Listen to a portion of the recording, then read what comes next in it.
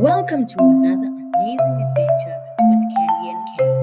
Today we're talking about Coral Chronicles. Coral Chronicles. Join me on an adventure to learn about corals. Join Candy the turtle and Kay the star and learning what the coral is.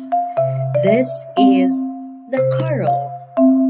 How are corals affected by rising temperatures? Okay, let's find out. Corals have a special relationship with the tiny algae in the ocean. These algae live inside the corals and provide them with food through a process called photosynthesis. When the water gets too warm, corals become stressed and expel the algae, turning them white or rather bleached, and this is called coral bleaching. It's called a process of coral bleaching. This is when the corals become white. Okay, how are the corals affected by invasive species? Candy, invasive species are plants or animals that enter the ecosystem different from their own. Take lionfish for an example.